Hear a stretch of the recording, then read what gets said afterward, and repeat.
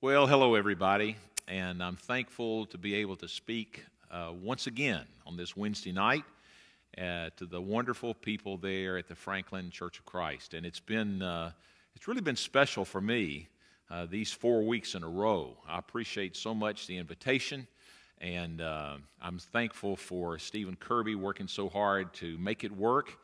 And I'm very grateful. We really prefer coming in person because we love the drive to Franklin, love to see you all face to face. There's so many people there that we know and love on a personal level, and always encouraged when we come there. But I'm thankful that we've had this opportunity to share these Wednesdays. But they've been unusual. Last week I shared with you that we were taping it, I think, on Monday because my wife, Carol, who would be with me if she possibly could be, she was getting ready to have surgery. We taped it on Monday. Her surgery was on Tuesday at Vanderbilt Hospital. They replaced her aortic valve, and it was very successful. She went home Wednesday. She's home recuperating, and I'm thankful for that. And so then we had one more week, and we were actually scheduled. We're taping this right now. It's about 12:30 in the afternoon, early afternoon on Wednesday. So what you're watching is very, very fresh. But we were scheduled to tape it at noon on Monday. But Monday morning, I was in my office on the campus at Lipscomb, and it doesn't really matter what I was doing, but I did something I wasn't supposed to do, and my right hip, which is an artificial hip, which was replaced back in 2012, it dislocated. Now, that's all. I'm not going to go into a lot of detail. It's just something that requires an ambulance. It also requires being put to sleep. It also requires kind of spending about 7 hours in the emergency room at Vanderbilt Hospital. That's the reason that, Andrew is behind the camera, and he's going to make it possible for you to see that I'm wearing a very unattractive leg brace on this right leg to keep this hip from falling out of place again. It's not going to do it. I guarantee it's not going to do it while we're on this camera, and it won't do it while I have this brace on. But I've also asked him to try to keep the camera up above the waist level so that you won't have to look at that ugly brace throughout the time. However, I'm so thankful for Andrew. Andrew is working the camera today, and that's not what he does on a regular basis around here, although he's very capable at that and so many other things. He's our worship leader, our full-time worship leader, and he may be, and he certainly is, one of the very best worship leaders on the planet. And he's doing a great job here. But when I had this accident on Monday, quickly I got word that Andrew would be glad to prepare a message and send to the folks at Franklin, Kentucky, and because he is a great speaker as well as a great worship leader. But I thought to myself, I said, I love for those people in Franklin to invite me back, and if they hear Andrew, they'll forget about me, and I will never hear from them again because you'll want Andrew to come. And Andrew will do a fabulous job, and he'd be delighted to come or delighted to send you something on tape. But I'm thankful that he's here helping us out, working the camera, and I'm grateful that I have the opportunity to spend a few minutes with you. Let me share with you one quick story. I may have already shared this story because I need to tell you this isn't the first time. It's not even the second time. It's the third time my hip has come out of joint since it was replaced 8 years ago. And after the first time, I'm just demonstrating the sermon illustration God gave me, but I'm also telling you what a slow learner I am. Because when it first came out, it was replaced in 2012, it first came out in 2016. And after it came out, I called the nurse up at the doctor's office. And I said, I want to be sure that this never happens again. Yeah, right. I want to be sure this never happens again. Where can I look on the internet to find instructions on being sure this doesn't happen again? She said, all you need to do is read the book we gave you before you had the surgery to replace your hip. And so I asked my wife, I said, where's that book? She said, well, we keep it in the filing cabinet downstairs. Well, that's down in the basement. In fact, she went down to the filing cabinet, found the book, came up, and there was a diagram. Exactly what I was doing, which was touching my toes, drying my feet after getting out of the shower, and there's a guy there drying his feet in a kind of a diagram, and it had a big X across. Do not do that. That was in a book that was in my house 2 floors from where I fell after dislocating my hip. And I thought, man, there's got to be a sermon in this somewhere, and there is. What does the Bible say? Be doers of the word, not hearers only. I had heard the instruction, but I wasn't following the instruction. Too many times we have our Bibles tucked away, not in a filing cabinet maybe, but maybe on a bookshelf or maybe just on the bedside table, and we may even read it. But you know, the Sermon on the Mount closes with that wise man, foolish man story, and both the wise and the foolish man heard the word of God, but one obeyed, one disobeyed. The one that obeyed survived the storm. The one that disobeyed was destroyed by the storm. And so, all of a sudden, what I did Monday morning was something that I had already been instructed that's not the way you're supposed to do things. But you get in a hurry, you forget, you take things for granted, and our lives don't need to be like that. We need to read the Word of God every single day. We need to pay attention every single day to what God tells us. We need to meditate on His Word day and night. What does it say in Psalm 1? Blessed is the man who delights in the law of the Lord day and night. He'll be like a tree planted by rivers of water that brings forth fruit in its season. Whatever he does will prosper. His leaves will not wither. And we need to pay attention to what God tells us to do. So, with that in mind, you just need to just pray that I will learn my lesson and pay attention to the rules and won't have to put up with this kind of a situation again. But we've got something that's even more important to talk about, because tonight, whenever you're watching this, we're going to talk about 3 keys to victory. And, that's kind of like something you might hear people talk about before they're getting ready to watch a football game on TV. And I'm hoping we're going to get to see some football games soon here on TV. And sometimes they'll ask, give us what are the 3 keys to victory for this team or that team, and then somebody will give their expert analysis, and you'll agree or you'll disagree. Well, we're talking about this as far as our own individual lives are concerned. And what we're going to do is we're going to look at a passage out of Revelation that I think gives us 3 very simple keys to victory, and we'll talk more about that in a minute, but let me tell you why it's so important. This passage in 1 Peter chapter 5, verse 8, Peter says, be alert and of sober mind, because your enemy, and I might ask you, do you have any enemies? And a lot of you, I'm sure, could say, I don't have any enemies. Well, you do.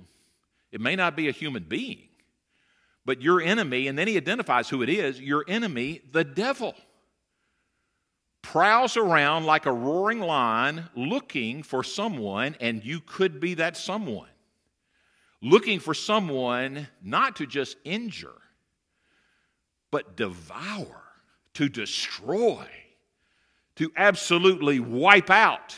Now that's a scary verse, but it's not a verse that doesn't have a word of advice and a word of good godly counsel. He says, the next verse, resist him. Don't give in to him. Don't just say, I'm going to throw up my hands, there's no way I can survive. Resist him, standing firm in the faith, because you know that the family of believers throughout the world is undergoing the same kind of sufferings. I mean, we live in a world right now where people all over the world are going through horrible sufferings. I mean, you think about what's happening in some of the cities, what's happening in Portland, Oregon right now, and what's happening in other places. You just name the place. But then you go to other parts of the world, and sometimes it's even worse. People are going through all kinds of sufferings because the devil is at work. Satan is at work.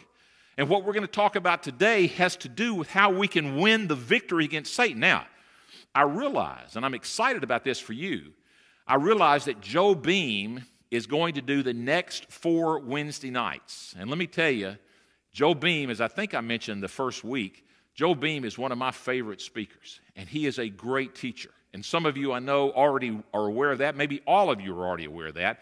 And he's going to be talking in a whole lot more detail about the seen and the unseen and the things that Satan can do and the reality of this and how we need to depend on Jesus Christ. And so what we're talking about tonight is just kind of a skimming the surface, just the touching the hem of the garment, just a quick little introduction that hopefully will whet your appetite to go into a lot more detail when Joe is here the next 4 weeks to talk about Satan and how we can win the victory in Jesus Christ. Because everybody is going through those sufferings. But then, Paul writes in 2 Corinthians, he tells the Corinthians, we live in the world. But even though we live in the world, we do not wage war as the world does. The weapons we fight with are not the weapons of the world. On the contrary, the weapons we fight with have divine power to destroy strongholds. Now, we're going to talk about 3 keys to victory, and the 3 things we mentioned would fall into this category. They have divine power to destroy strongholds. Now, you may want to open up your Bible to Revelation 12. We're going to read here the 10th and the 11th verses. Revelation 12, verses 10 and 11. And verse 10 is simply, I heard a loud voice in heaven say, now have come the salvation and the power and the kingdom of our God and the authority of his Messiah. But then you go on to the 11th verse, rather. The accuser of our brothers and sisters, and this has 10, I think it's actually verse 11. That's my fault because I prepared the PowerPoint. The accuser of our brothers and sisters. Now, who is that? That's Satan. The accuser of our brothers and sisters who accuses them before our God day and night has been hurled down. Now, Satan, one of his tactics is to accuse God's people. And probably some of you have actually been involved in how Satan can kind of take the wind out of your sails. Satan can take the heart out of your life. He can make you think you're not worthy, you're not good enough, you're a sinner. And there's a story in Zechariah chapter 3. We don't have time to turn to it and read it, but Zechariah chapter 3, the first 5 verses, tells a story about a man named Joshua. Not the Joshua that led the Israelites across the Jordan River, but another Joshua who was a high priest who was standing before God, and it says Satan was right there beside Joshua, accusing him before God, saying he's not worthy. You don't need him. He is. And guess what? God silenced him. Read that story. Because that's the way Satan works. That's the way Satan has worked with some of us. That's the way Satan will really make us just want to throw in the towel and say it's not worth it. But the accuser has been hurled down. He has been defeated. But how was he defeated? They triumphed over him. And here is the 11th verse. Maybe I'll get it straight here in a minute. And I'm sorry if I'm a little confused. But they triumphed over him. How? How did the people win the victory over Satan? He mentions 3 things. First of all, by the blood of the Lamb. Secondly, by the word of their testimony. And third, because they did not love their lives so much as to shrink from death. They weren't afraid to die. They weren't afraid to give their lives because they knew they had so much more to live for than this world could ever offer. But let's go back. First of all, they triumphed, they won the victory, the first key, by the blood of the Lamb. Now, the Lamb is Jesus. And it's the blood of Jesus that makes it possible for us to win the victory over Satan. You and I can't win the victory by ourselves. We can't even begin. We'll be devoured. Without the blood of the Lamb, we stand no chance whatsoever. But it's the blood of it's what Jesus Christ has done for us, paying the penalty for our sins, winning for us the victory over the grave, that you and I can be confident that Satan will not destroy us. Now, 1 Peter 1, you know it was not with perishable things, such as silver and gold, which are perishable. They're not going to last forever. But it was not with perishable things like silver and gold that you were redeemed. You were purchased. You were paid for from the empty way of life, rescued from the empty way of life handed down to you from your ancestors. It wasn't with you didn't buy it with silver and gold. You weren't redeemed by silver and gold, but you were redeemed with the precious blood of Christ, a lamb without blemish or defect. Now, how do we belong to Jesus? How do we belong to God? How can we pray, Our Father? How can we thank Him for the fact that we are His children? It's because we were purchased by the blood of Jesus. Jesus died on the cross. Every Sunday when we take that unleavened bread and the fruit of the vine, we're remembered of His body and His blood. And we take it sometimes for granted. And we lose sight of just what a priceless gift that is. But the precious blood of Christ, a lamb without blemish or defect, is what God used to pay the redemption price for you and for me and for everyone you ever meet. Now, we've got to put our faith in Him. But it begins with Him. Even when we were sinners, He died for us. He died for us because that's the only hope we have. Then, Paul in 1 Corinthians 5, there's this interesting phrase in 1 Corinthians 5. He says, Christ, and he describes Him as our Passover lamb. Christ, our Passover lamb, has been sacrificed. Now you notice I have Exodus 12 there, and you probably don't even need to turn there to be reminded of that story. That's the story of when the Israelites were delivered from Egyptian bondage, and they went through the 10 plagues. You remember the 10 plagues. And what you may also remember, that the last plague was when the Lord was going to pass through the Egyptian land, and He was going to take the life of every firstborn. Everyone. But God, through Moses, told the Israelites, He said, here's how you can be spared.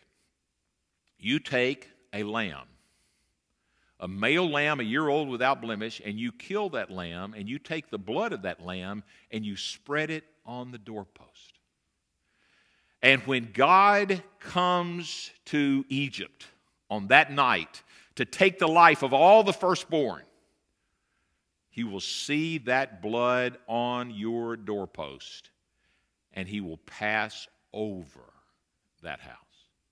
And He says, from here on, you will celebrate the Passover, just like we take the fruit of the vine and the unleavened bread every Sunday. From now on, every year, the Jewish people, even to this day, they have the Passover feast. And what they're doing, it goes all the way back. But think about this. Do you remember when Jesus was about to be arrested? And there is a time when the crowds were so gathered around Jesus, and the Jewish officials, they wanted to kill Him. They wanted to get Him out of their hair. They wanted to get rid of Him. But they said, we can't do it during the Passover. Why? There are going to be too many people here, and too many people like Him, and it could be chaotic. We can't do it during the Passover. Guess what? They weren't calling the shots. They weren't making the decision. Because many years before then, when the Passover lamb was killed in Egypt, that was a sign, that was a foretaste, that was a prophecy of what was going to happen in Jerusalem when Jesus' blood was shed for us. The blood of that lamb spared the lives of the firstborn in the Israelite families. The blood of Jesus spares the life of all of us. They were delivered from slavery. We're delivered from sin. Jesus Christ is our Passover lamb, and He has been sacrificed for us. One more passage, and you know this passage, 1 John 1. If we walk in the light, as He is in the light, we have fellowship with one another, and the blood of Jesus, His Son, purifies us from all sin. Because guess what? The blood of Jesus is important when we're initially saved, but it's also important to keep us clean all the way until we meet Jesus face to face. And as long as we keep walking in the light as He is in the light, then we have fellowship with our brothers and sisters, which I miss getting to enjoy with you on these Wednesday nights in August, but that day will come again. But we have not only that wonderful fellowship with our brothers and sisters in Christ, but the blood of Jesus that was sacrificed for us on the cross of Calvary, it purifies. It's kind of like the windshield wipers that keep that sin washed away as long as we're walking in the light. Doesn't mean we're perfect, because we're not perfect, but we're doing our best to do what God has called us to do. So, they triumphed over him by the blood of the Lamb, and then the second thing, by the word of their testimony. And we'll go through this a little bit quicker. That word testimony is a word that, we've certainly heard it. I don't know how familiar you are with it. I've been pretty familiar with it most of my life, because my dad, I grew up in the house with a father who was a courtroom attorney. And so I knew about cross-examinations. They would happen a lot of times around the dinner table, and it wasn't always comfortable, and there are different experiences like that. But testimony, if I ask you, what does the word testimony mean? One of the best definitions, it's first-hand authentication of a fact. It's authenticating a fact with first-hand experience. Now, the opposite of that is hearsay. Hearsay is when, well, that's what they told me. Did you see it? No. Were you a personal eyewitness? No. But that's what they told me. That's hearsay. First-hand is when I saw it. I experienced it. There's a story in John chapter 4 that if we had time to study this is when Jesus goes to the well. There's this woman from Samaria. He's in the Samaritan land. And the apostles had gone off to get something for lunch, and this woman comes up, and he starts a conversation with her. And in that conversation, they discuss a number of different things, and then finally he says, "Why don't you go call your husband?" He says, "I don't have a husband." He said, "You're exactly right, because the man you're living with is not your husband. You've already had 5 husbands." And she says, she's just kind of blown away. He didn't do it in a cruel way, because she didn't just run away. She didn't have to continue the conversation. But she, when the apostles arrived, she had gone back to her home, and she's telling her friends, "Come and see a man who told me everything I ever did." She's giving a first-person account. I've got somebody you've got to meet. This guy, he knew me inside and out. Could this be the Messiah? And they came out of the town and made their way toward him. So she went and started telling people about what she had experienced with Jesus. And then in the 39th verse of the 4th chapter, it says, many of the Samaritans from that town, after being around Jesus, they believed in him because of the woman's testimony. But then they said, after being around Jesus, they said to the woman, "We no longer believe you just because of what you said. Now we've heard for ourselves. We know that this man really is the Savior of the world." Now, her testimony, which was her first-hand account, that's what created an interest. But that wasn't enough. They wanted to go see for themselves. And when they saw for themselves, said, "We no longer believe just because we heard what you said. We have experienced it ourselves." Now, let's go back. And here we look at this passage. They triumphed by the blood of the Lamb. We've talked about that. By the word of their testimony. Now, let me say what we're talking about there. In order to win the victory over Satan, we don't need a hearsay faith. We need a first-hand faith. I heard somebody say one time, God has lots of children, but God doesn't have any grandchildren. Now, what that means is I'm connected to my children directly, same generation. Just immediate. They're my children. My grandchildren, it's through my children. We don't come to Christ through any other human being. We don't come to Christ through our spouse. We don't come to Christ through our parents. We don't come to Christ we're taught about Christ by some of those people. We're influenced about Christ through some of those people. But we must come to Christ personally. We must have a first-hand experience. And if we want to win the battle against Satan, we've got to have a testimony. We've got to have first-hand experience. I know. It's kind of like the guy who was healed of his blindness. He said, you know, whether he's good or bad, I don't know, talking about Jesus. All I know is I was blind and now I see. And here they were able to give their own testimony. But real quickly, look at this verse again. One more thing. First key, the blood of Jesus. Second key, the first-hand personal faith when you really give your life to Jesus with no middleman. I mean, the middleman might help you get there, but then all of a sudden you become the one who really know. I want to know Christ, Paul writes to the Philippians in Philippians 3. I want to know Christ. I don't want to just know about him. I want to know him. But then the third thing, they did not love their lives so much as to shrink from death. Now, I'll close with this. But you know, if I mention 9/11, we probably all think of the same thing. You probably can remember where you were on that Tuesday morning, 9/11/2001, September 11, 2001, when you first heard, as I first heard, a private plane had crashed into the World Trade Center. That's the first thing that was told me. But obviously it was a whole lot more than that.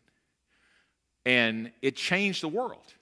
It changed the world. When this pandemic started, I remember being in a conversation way back in the month of March and said, you know, 9/11 changed the world in a lot of ways. It changed the ways you fly on an airplane. It changes a number of different things. But I said, you know, do you think anything will ever change? Well, a lot more. It seems like a lot has changed in the world today. A whole lot has changed. That's the reason that we're doing this video, because the world has changed. It's the reason schools are having a challenge, because the world has changed. But the reason 9/11 made such an impact on the world is why? Because a couple of handfuls of men who were wrong, men who were misguided, men who made horrible mistakes, men who became murderers. But you know what? They knew they were going to have to give up their lives in order to accomplish their mission. Unfortunately, tragically, their mission was absolutely wrong. Their mission was horrible. But they were so convinced that it was right that they were willing to give up their lives. Well, let me tell you something. Jesus has called us to a mission that is not wrong, that is not horrible, that is not short-sighted. He's called us to be His disciples and to make disciples of everybody we come in contact with whenever possible. He's called us to take our eyes off of ourselves and off of this world. Don't be conformed to this world. Be transformed by the renewing of your mind. But He says you've got to realize it's so important. If necessary, it becomes the absolute priority of your life. And for example, He says, whoever wants to be my disciple, if you really want to be my disciple, you must. He doesn't say you should or you could. He says you must deny yourself. Stop doing things. Oh, I love doing that. Well, maybe sometimes we need to learn to deny ourselves, but here's the real key. And take up your cross. Now, sometimes you'll hear people say, well, that's my cross to bear. Well, a cross is voluntary. Well, it's voluntary, but sometimes when they took up their cross, it wasn't any voluntary. They were forced to do it, but they had to pick it up because they carried their cross to where they were going to be crucified. But when they carried their cross, they had already been condemned, they had already been convicted, they had already been sentenced, and they're about to die. Their life is over. Their human rights are no longer valid. When they took up their cross, they were headed to their death. They no longer were looking out for themselves. They were just being obedient to what they were being told. And Jesus says, you need to live your life in such a way that you're not going to shrink back from death. You're not going to take the easy way out. You're going to say, I'm going to do whatever it takes to be obedient to Jesus Christ. Because He says, whoever wants to save their life will lose it. But whoever loses their life for me will find it.